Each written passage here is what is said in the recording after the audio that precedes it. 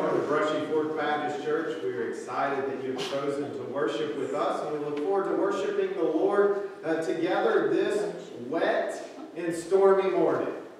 But we are thankful for the rain that God has provided, and we're thankful for His countless blessings that He has given us.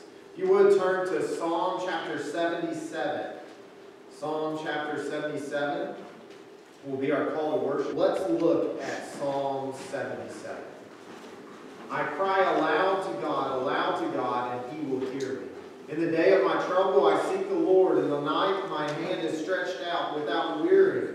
My soul refuses to be comforted. When I remember God, I moan. When I meditate, my spirit faints. You hold my eyelids open. I am so troubled that I cannot speak. I consider the days of old, the years long ago. I said, let me remember my song in the night. Let me meditate in my heart. Then my spirit made a diligent search. Will the Lord spurn forever and never again be favorable? Has His steadfast love forever ceased? Are His promises at an end for all time? Has God forgotten to be gracious? Has He in anger shut up His compassion? Then I said, I will appeal to the years of the right hand of the mighty, the Most High. I will remember the deeds of the Lord. Yes, I will remember your wonders of old. I will ponder all your word and meditate on your mighty deeds. Your way, O God, is holy. What God is great like our God? You are the God who works wonders. You have made known your might among the peoples. You, with your arm, redeemed your people, the children of Jacob and Joseph.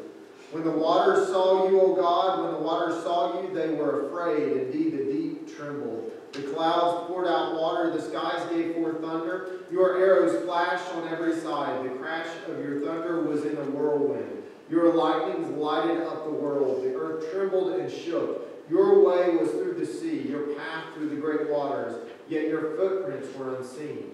You led your people like a flock by the hand of Moses and Aaron. Psalm 77 is written to inspire us to consider how great God is. How mighty is He? I didn't realize it was going to rain so terribly last night when I settled on this psalm, but verse 17 says, the clouds poured out water, the skies gave forth thunder, your arrows flashed on every side.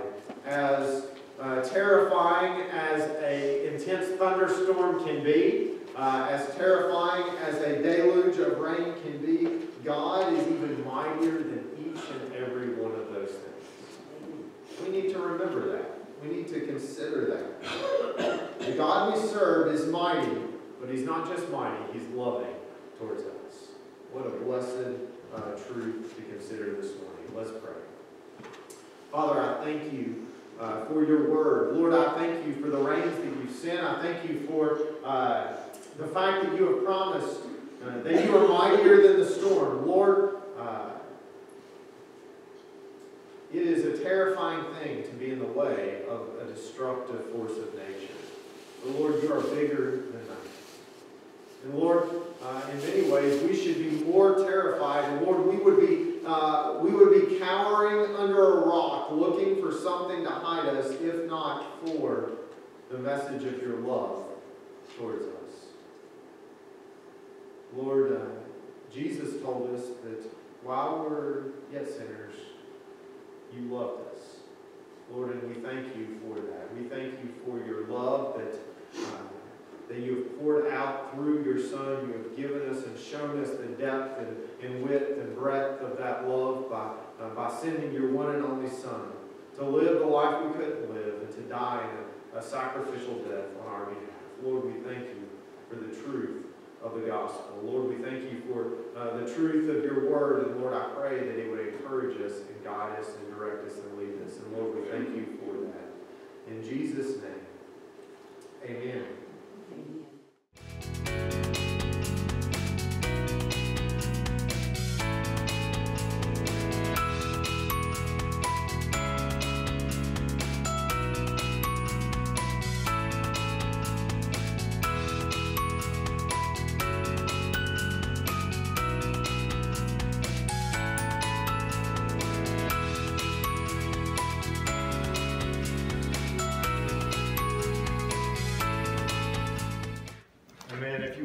turn to Ezra chapter 10. Ezra chapter 10.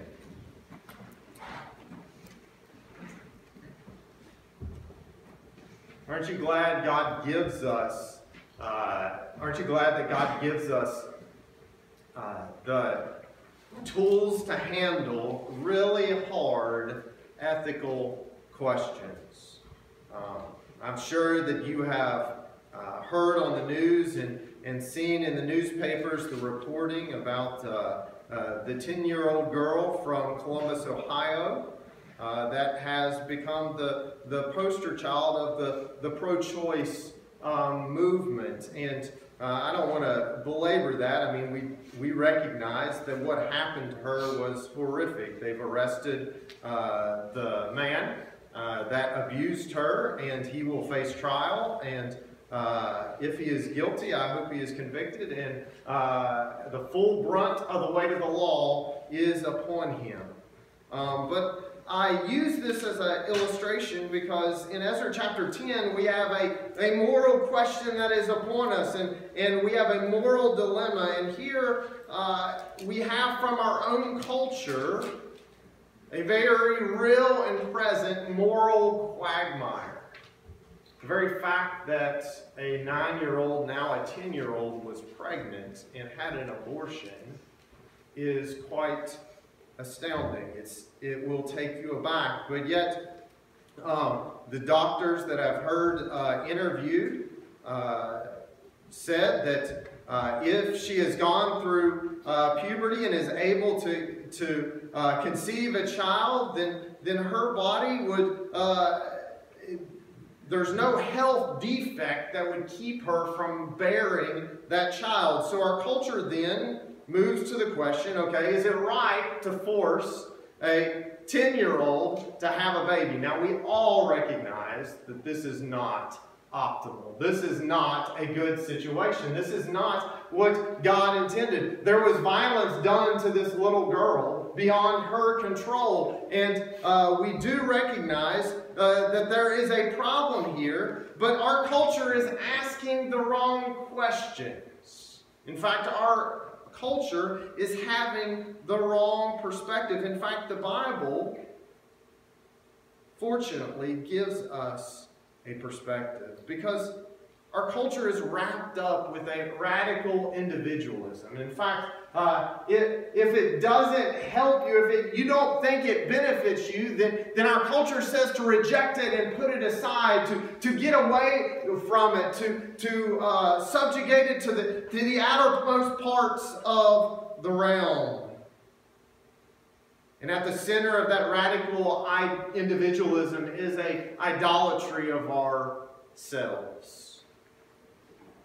But God lifts up a different understanding, a different reality. When God in the book of Psalms tells us that He knit us together in our mother's womb, that gives us a message that we aren't all about ourselves. Everything that happens isn't about ourselves. When we read the story of Hannah and Samuel, we recognize that it is God who opens the womb, and it's God that closes the womb. God is the one that is in control. And we may not be able to answer why this 9 or 10-year-old in God's providence is pregnant and facing this horrific decision, but we recognize that God is in control.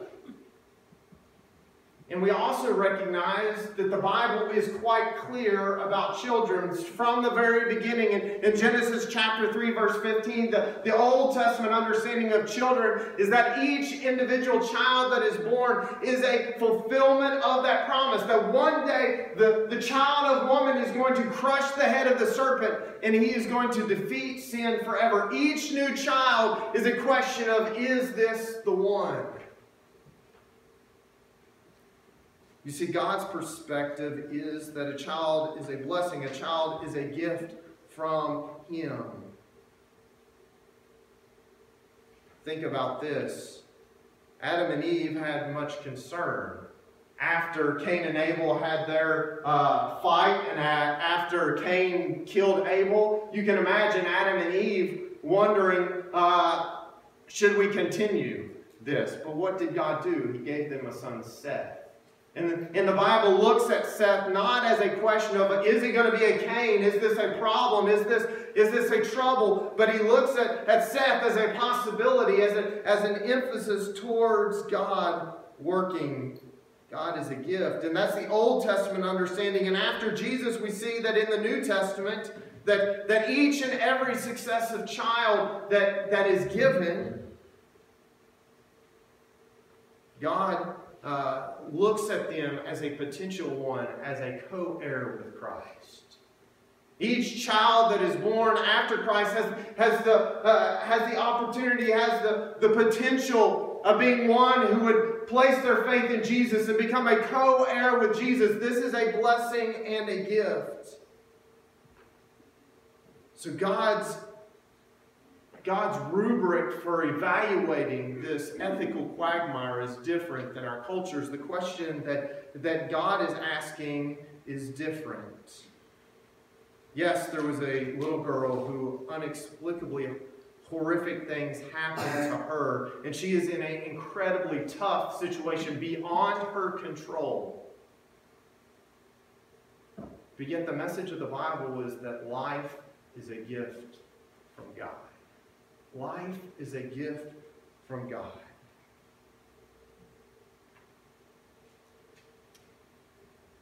And this also highlights one other point of this ethical question.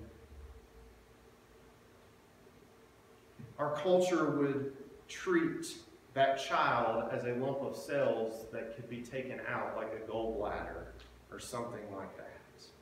Folks, you know how closely I work with Life Choices Clinic. We have post-abortive moms that come in for counseling and help.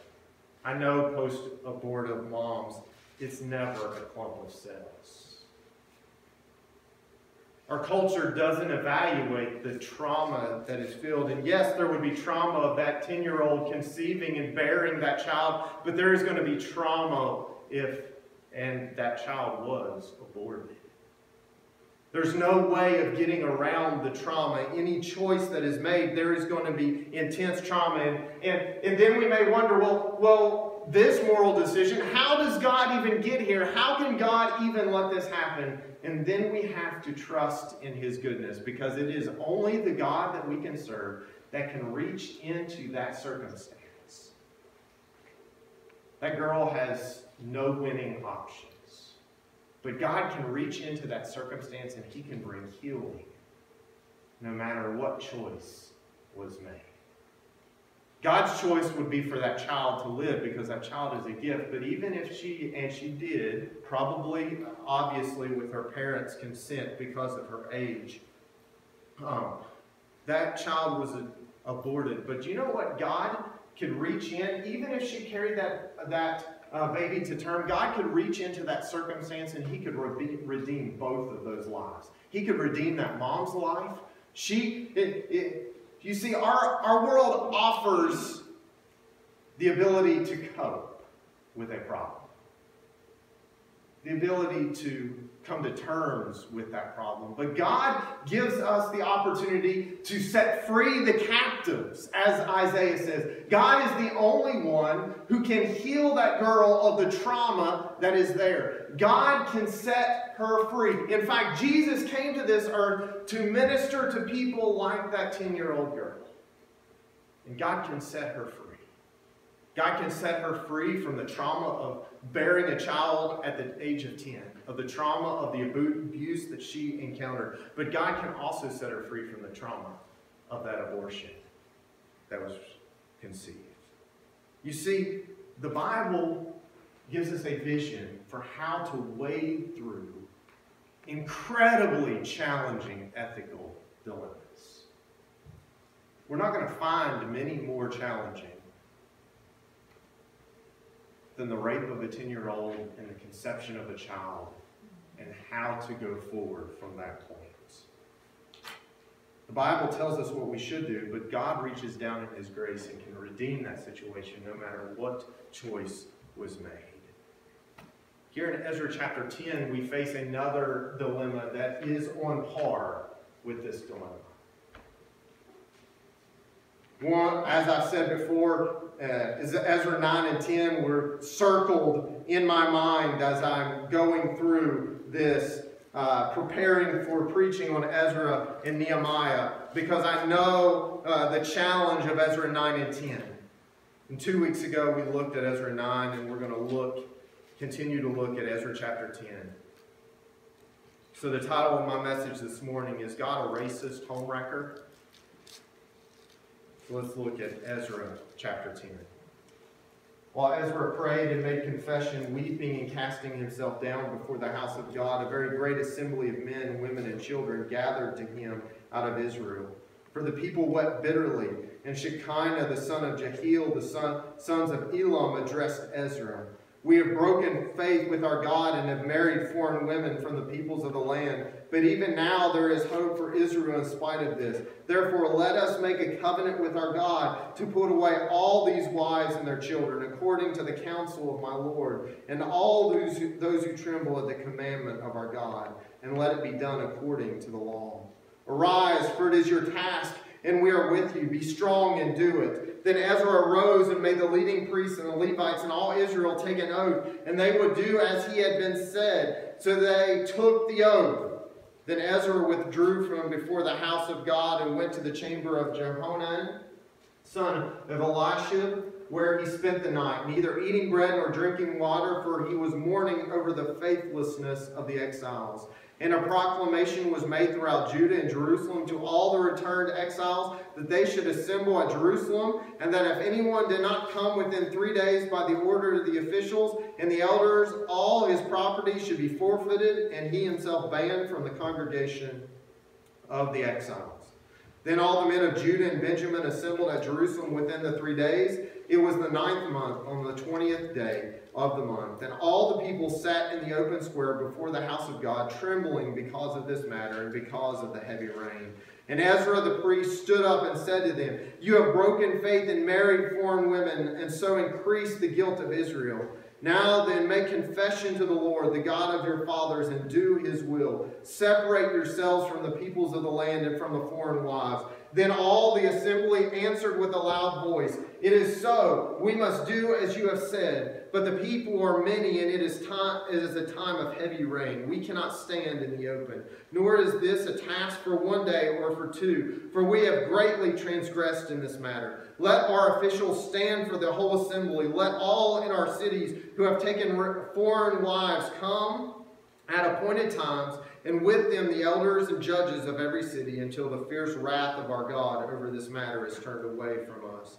Only Jonathan, the son of Asahel, and Jehazahiah, the son of Tikvah, opposed this. And Meshullam and Shebathiah, the Levite, supported them. Then the returned exiles did so. Ezra the priest selected men, heads of the fathers' houses, according to their fathers' houses, each of them designated by name. On the first day of the 10th month, they sat down to examine the matter. And by the first day of the first month, they had come to the end of all the men who had married foreign women. Now there were found some of the sons of the priests who had married foreign women, Messiah, Eleazar, Jerub, and Gedaliah, some of the sons of Jeshua, the sons of Jozadak, and his brothers. They pledged themselves to put away their wives, and their guilt offering was a ram of the flock for their guilt. Of the sons of Immer, Hananiah, and Zebediah. Of the sons of Harim, Maaseiah, Elijah, Shemaniah, Jehiel, Uzziah. Of the sons of Pashur, Elionaiah, Maaseiah, Ishmael, Nathaniel, Jezabad, the Elisah, and of the Levites, Jozabad, Shimei, Keliah, that is Kelita, Pethahiah, Judah, and Eliezer. Of the singers, Eliashib. Of the gatekeepers, Shalom, Telem, and Uri.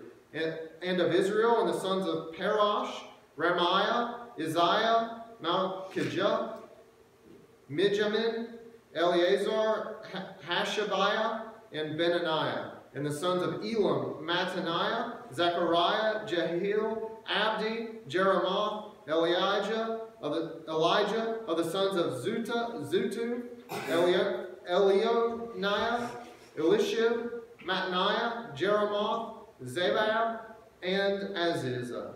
Of the sons of Babai were Johanan, Hananiah, Zebiah, and Athli. And the sons of Bani were Meshullam, Melech, Adonai, Jeshub, Sheel, Jeremoth. Of the sons of Pahath, Moab, Abna, Chilal, Benaniah, Messiah, Mattaniah, Bezalel, Benua, Manasseh. Of the sons of Haram, Eliezer, Ishijah, Milkijah, Shemaiah, Simeon, Benjamin, Melech, and Shemaiah. Of the sons of Hashem, Mattaniah, Mattanah, Zebab, Eliphet, Jeremiah, Manasseh, Shemaiah. Of the sons of Bani, Medai, Amram, Uel, Benaniah, Bedadiah, Cheluiah, Venui, Merimoth, Elishib, Mattaniah, Jeshu. Of the sons of Benui, Shimei, Shelemiah, Jonathan, Adiah, Nedebiah, Sheshuiah, Shariah, Azarel, Shemaiah, Sheremiah, Shalom, Amariah, and Joseph. And the sons of Nebo, Jeiel, Mattathiah, Zabab, Zebina, Jediah, Joel, and Benaniah. All these had married foreign women, and some of the women had even borne children. That list doesn't get any easier no matter how many times you read it. Let's pray. Father, we thank you for your word. Lord, I pray that you would give us grace as we look at this chapter. And Lord, I pray that your word would speak to us. And Lord, that we would see that it has deep and abiding answers for, Lord, incredibly complex ethical questions. So Lord, I pray that as we look at Ezra 10, that you would guide and direct us, Lord, that your Spirit would open the truth of your word to our hearts. And I pray, Lord, that we would be influenced, and Lord, that our lives would be directed by it. Lord, we thank you for that. In Jesus' name, amen. Ezra chapter 10, like Ezra chapter 9, prompts us, prods us, encourages us to put every ounce of trust we have in God because he is good. The message of Ezra 9 and 10, as difficult as the circumstances, as challenging as it is to understand what is happening here, what God is telling us, he wants us to know that we are to put every ounce of trust in him because he is good. First, put away your idols and repent. Notice what Ezra does. We talked about Ezra chapter 9, how Ezra leads from example and how he identifies with the people. He takes on their sin. Ezra hasn't married a foreign wife, but Ezra is repenting in such a way that you could not distinguish him from somebody who was repenting of marrying a foreign wife. And 2 weeks ago we talked about all the troubles, all the dangers of why God was protecting his people. It's not that God is racist. God is not saying that you can't marry any foreign wives. There's a specific type of foreign wife that is at play here in Ezra chapter 9 and 10. And that is a foreign wife that has not embraced the message of the God of Abraham, Isaac, and Jacob. Has not placed her faith in that. This is a spouse. It doesn't just have to be a wife, but it could also be a husband. One that has not placed their faith in the God of Abraham, Isaac, and Jacob. We know that because in Ezra chapter 6, God opens up the celebration and the worship experience to foreigners who have embraced Jesus as their Lord and Savior. In fact, they aren't called foreigners anymore, but they are a part of the people of God. They are part of those who are counted as his people. So, we have to notice that Ezra is praying and he's confessing. He's weeping. He's cast himself down before the temple of God, the house of God. And notice what happens. A very great assembly of men, women, and children gathered to him out of Israel.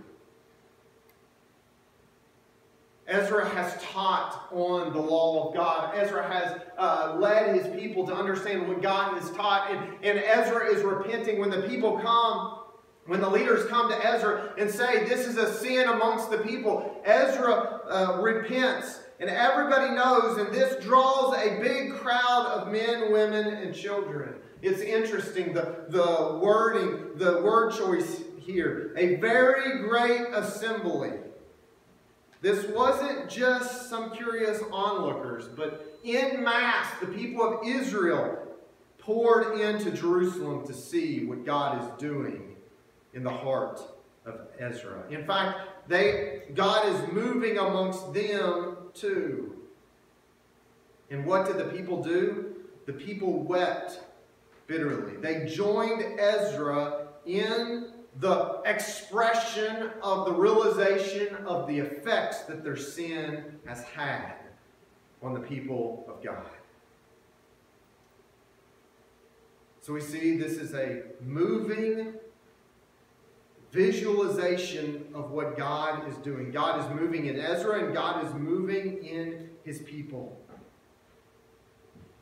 And Shechaniah, and this very well may be the Shechaniah that becomes the high priest in a short while in Nehemiah. But we don't know for sure, but he's the son of Jehiel, the sons of Elam. He addressed Ezra, so he is a leader. He's someone that the people have expressed their confidence, and he was giving voice to what the people want to convey to Ezra. We have broken faith with our God and have married foreign women from the peoples of the land, but even now there is hope for Israel in spite of this. Shechaniah, he proclaims exactly what has happened. We have sinned, and we have done this idolatrous thing.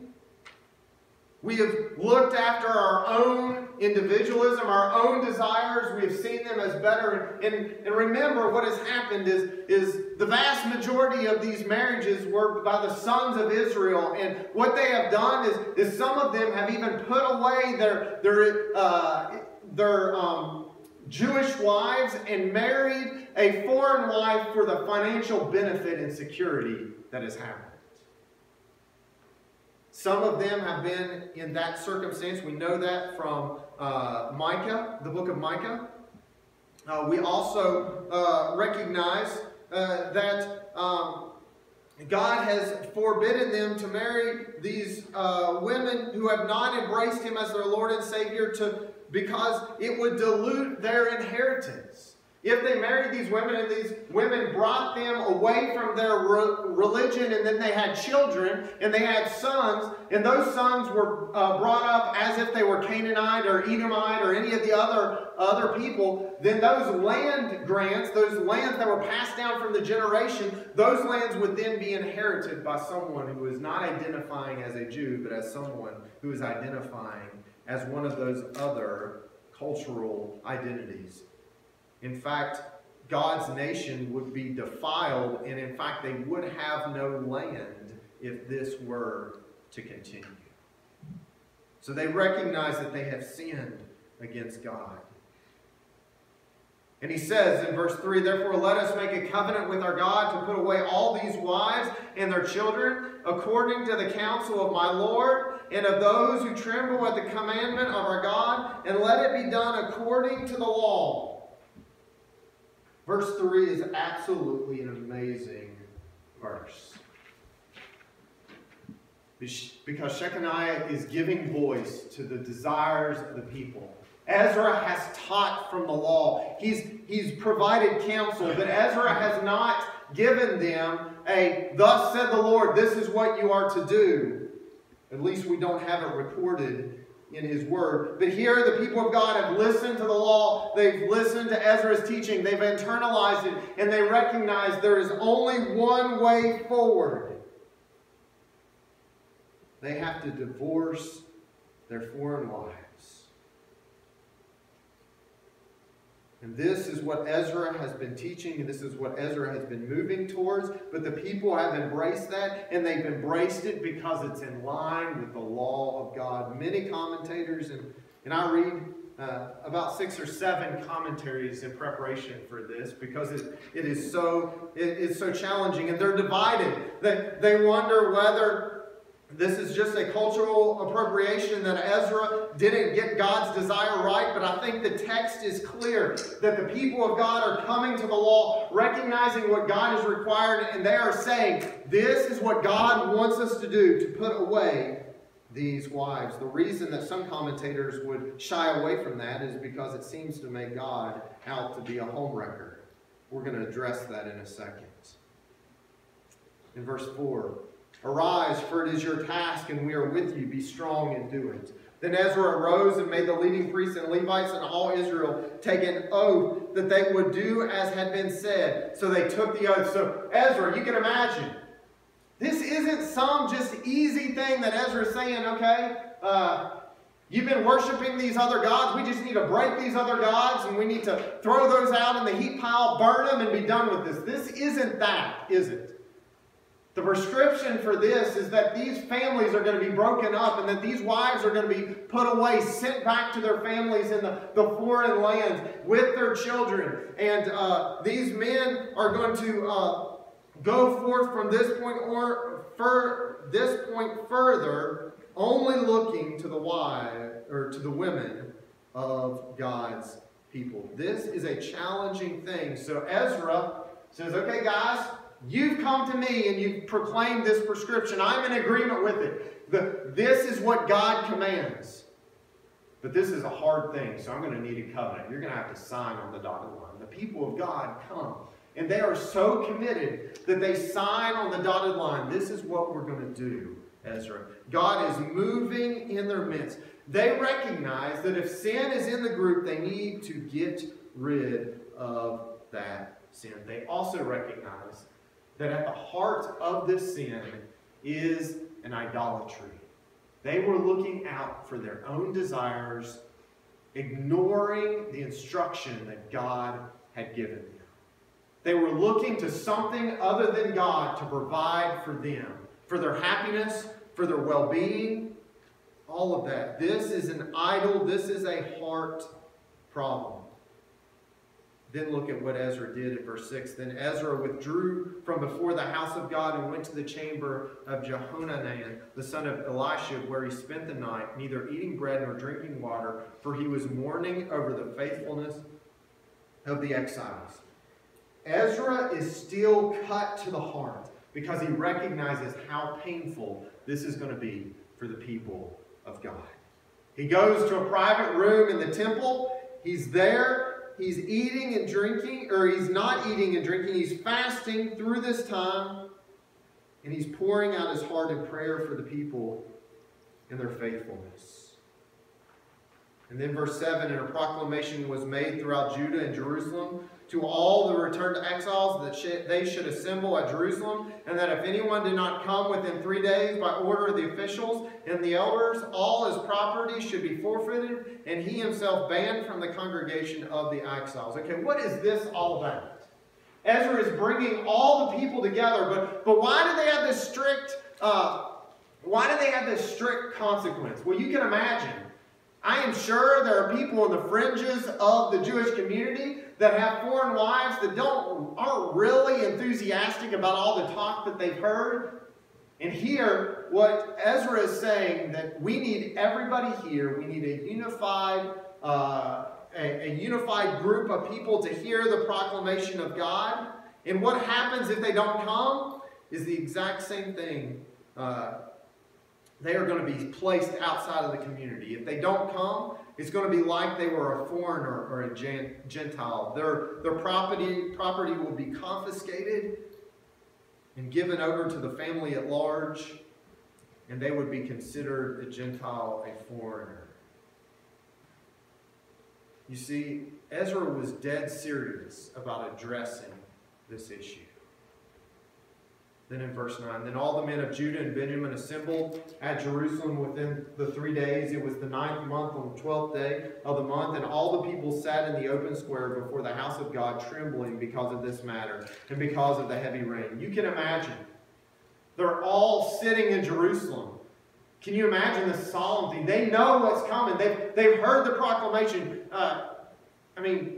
You can't go 5 minutes with someone writing a bill in Indianapolis before it's in the newspapers or something else, right? I mean, you can imagine all the talk that is going on. Everybody knows what is coming. And not only is there a solemn heart, not only is there a rain in their souls, but guess what? It is wintertime in Jerusalem, and it's the rainy season, and there is a cold, dark rain falling on their heads. You see, the weather is matching their mood. The weather is matching the situation here. God is pointing again to the fact that they have to do something. And then in verse 10, Ezra the priest stood up and said to them, "You have broken faith in marriage, faith and married foreign women, and so increased the guilt of Israel. Now then make confession to the Lord, the God of your fathers, and do his will. Separate yourselves from the peoples of the land and from the foreign wives." Then all the assembly answered with a loud voice, "It is so. We must do as you have said. But the people are many, and it is a time of heavy rain. We cannot stand in the open, nor is this a task for one day or for two. For we have greatly transgressed in this matter. Let our officials stand for the whole assembly. Let all in our cities who have taken foreign wives come at appointed times, and with them the elders and judges of every city, until the fierce wrath of our God over this matter is turned away from us." Only Jonathan the son of Asahel and Jezaziah the son of Tekvah opposed this, and Meshullam and Shabbatai the Levites supported them. Then the returned exiles did so. Ezra the priest selected men, heads of the fathers' houses, according to their fathers' houses, each of them designated by name. On the first day of the 10th month, they sat down to examine the matter, and by the first day of the first month, they came to the end of all the men who had married foreign women. So what happens? Ezra makes the proclamation, and then all the people come to Ezra and say, "Ezra, this problem is way too big to handle in 1 or 2 days. We need to send the people out, and we need to do this in an organized manner." And this is not Israel trying to push things down the road to try to get away, to give maneuvering room, to maneuver and to get their way out of this. No, this isn't some political meandering trying to get out from under this declaration. No, this is the people of God recognizing how serious this is and saying they want to do it right. And Ezra relents. And they take 2.5 months or so, and they interview each and every family, and they come to a conclusion. And then we get the names at the end of the chapter. So here, the people of God, because of their idolatry, because of turning away from God, they are called to put away their foreign wives. And then we ask the question, and it's probably forefront in your mind. Well, Chris, we've looked a lot at Genesis 1, 2, and 3. We've looked at the purpose of marriage. We've looked how that goes through the Old Testament. Isn't this contrary to what God has said in other places? Isn't this contrary to God's will? In fact, many would raise the fact that it is absolutely contrary to 1 Corinthians chapter 7. So go ahead and turn over to 1 Corinthians chapter 7, and we're going to look at this in light of Ezra chapter 10. Starting in verse 10 of Ezra chapter 7. "To the married I give this charge, not I, but the Lord. The wife should not separate from her husband. But if she does, she should remain unmarried or else be reconciled to her husband, and the husband should not divorce his wife. To the rest I say, I am not the Lord, that if any brother has a wife who is an unbeliever, and she consents to live with him, he should not divorce her. If any woman has a husband who is an unbeliever, and he consents to live with her, she should not divorce him. For the unbelieving husband is made holy because of his wife, and the unbelieving wife is made holy because of her husband. Otherwise your children would be unclean, but as it is, they are holy. But if the unbelieving partner separates, let it be so. In such cases, the brother or sister is not enslaved.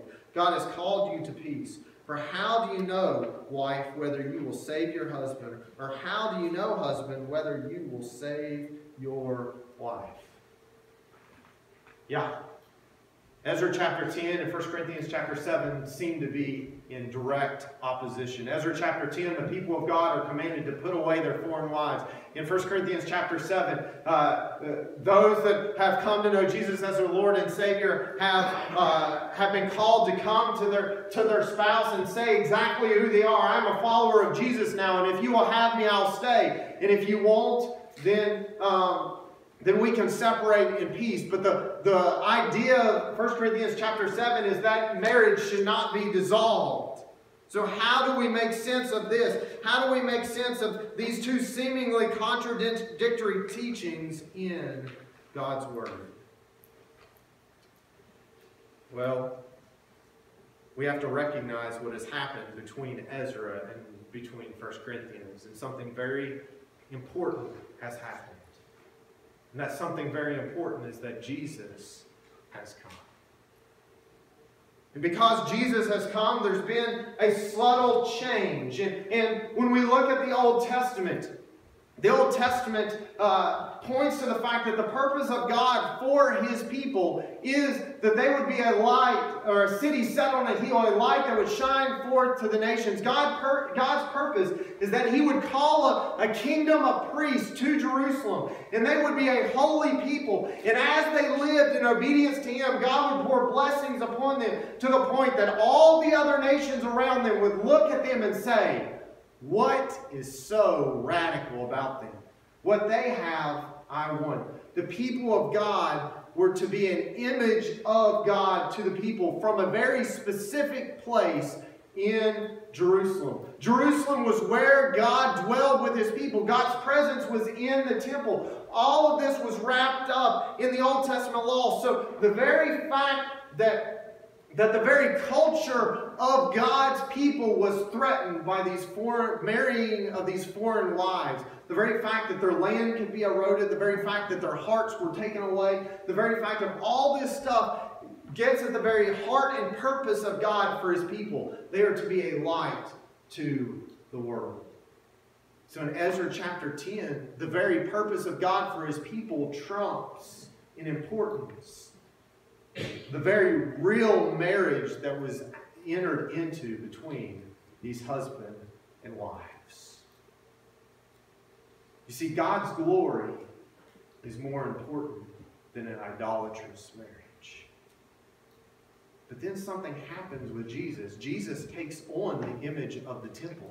Jesus is the true temple. Jesus is the promised one. We don't now look to a people of God in Jerusalem to see what God is. We look to our Savior, Jesus Christ. He is the personification of God Himself. He is the one who shows us God. And because of that, our mission has changed. We do not stand looking to Jerusalem to find God anymore, do we? No, because Jesus has come and because He has sent His Holy Spirit, God has taken up residence within us and sent us out to win a people for Him. The purpose of God's people has changed from Ezra chapter 10 to 1 Corinthians chapter 7. Because now God's people have the temple of God, the presence of God, and they are commanded to go forth and win people for Jesus. And no longer is that idolatrous marriage, a marriage between a believer and an unbeliever, no longer is that marriage a degradation of God's glory, but it is an opportunity for God to win another person.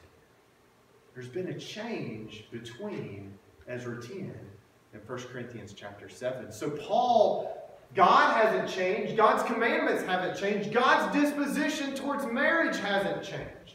God, as a contemporary, Micah tells us that God hates divorce. God hated divorce in Ezra chapter 10.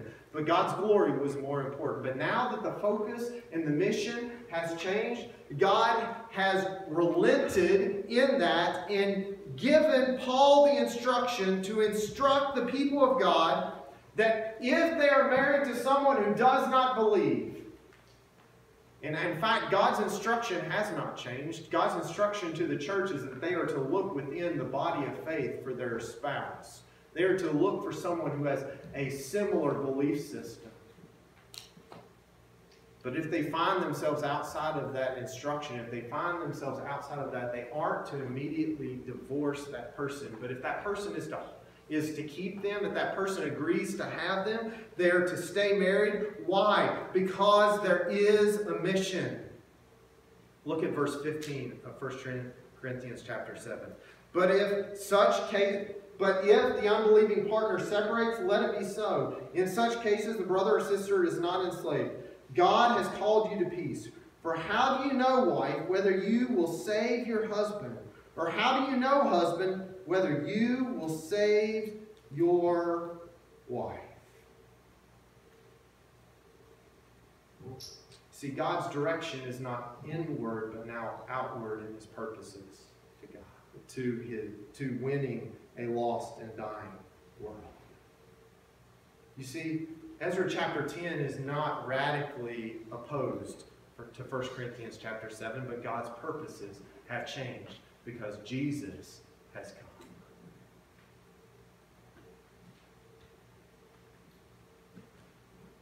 God isn't a racist. God isn't a homewrecker. In fact, we recognize from Ezra chapter 10 that God recognizes how devastating this is. Why did I read each and every name and not just tell you there's this many names and let you go read them yourself?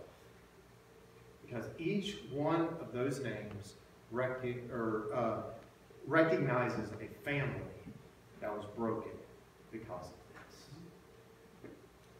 God wept over the idolatry and the poor decisions of his people. This did not make God happy, but his people's obedience allowed him to continue to work through them.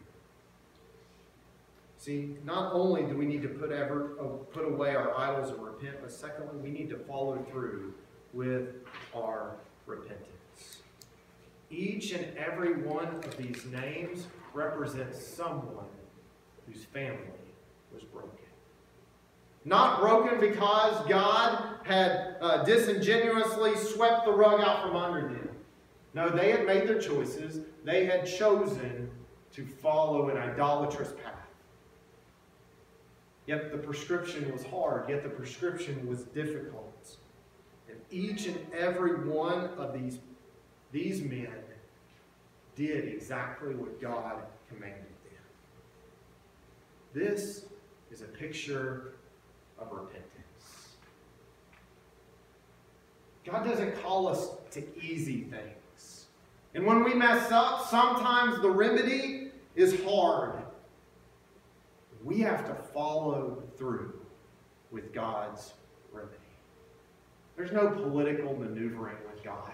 There's no way of getting out from under his teaching. No, each and every one of these men had to say, I messed up. I disobeyed God. I endangered the community of God because of my choices. And there was not a family in Israel that was not connected in some way.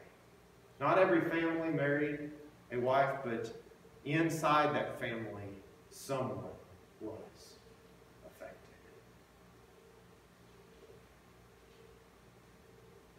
Shows us in a very real way the cost of sin.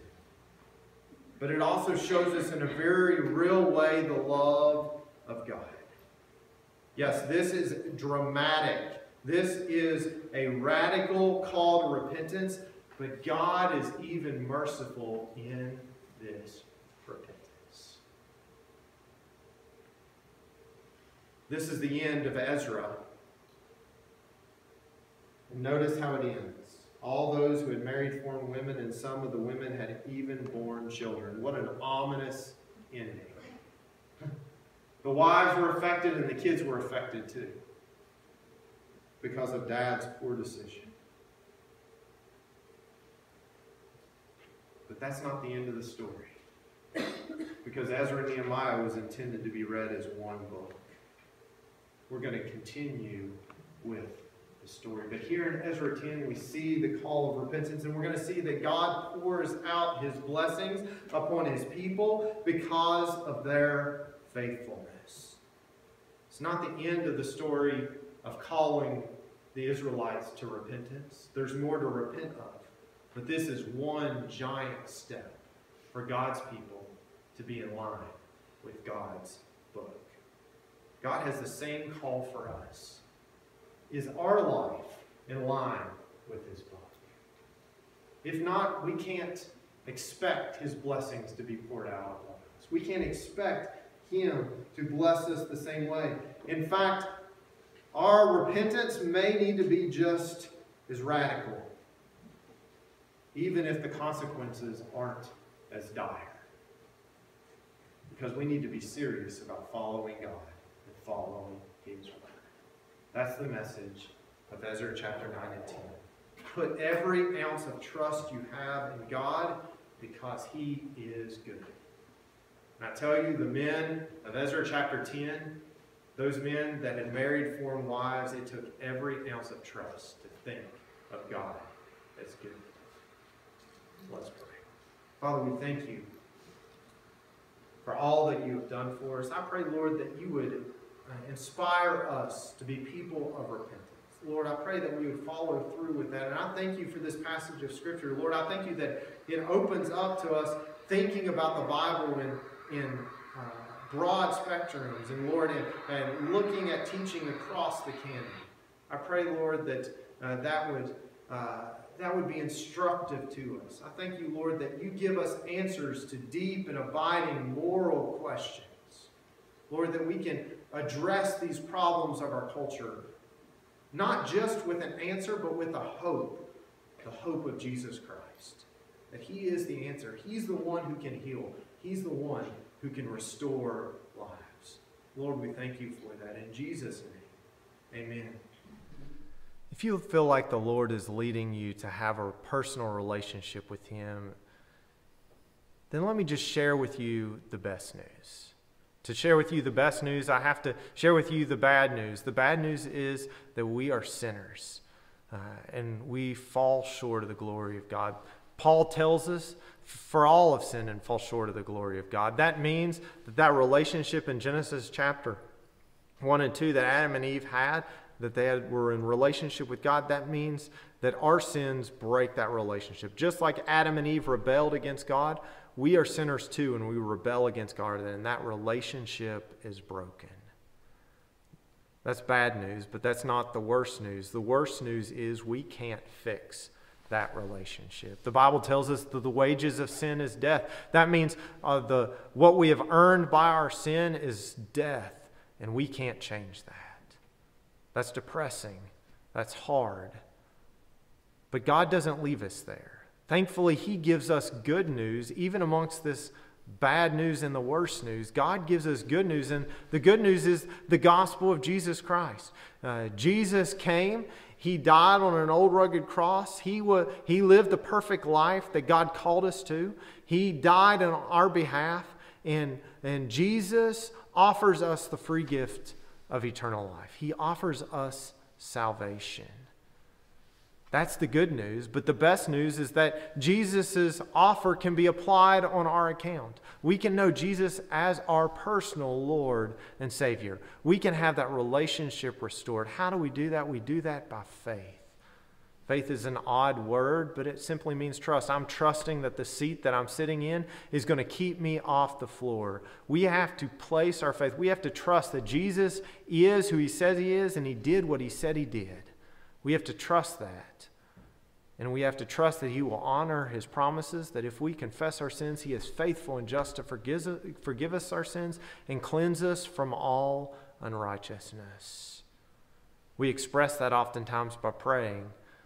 So if you'd like to know Jesus as your Lord and Savior, I encourage you to pray a prayer something like this, where you tell God that you recognize that you are a sinner and that your sins have separated and broken that relationship with him, and to tell him that you're sorry, and to realize that Jesus came to be the answer. He came to die, to live the perfect life, and to die in your place, and that you are accepting, you believe that Jesus did that. And you want his death to be applied to your account. That you want the forgiveness of your sins, and you want to follow Jesus in obedience the rest of your life. If you've made that decision, would you reach out to us? Would you email us at info@brushyforkbaptist.com or contact us on Facebook? We'd love to hear that you've made a commitment to follow the Lord. God bless.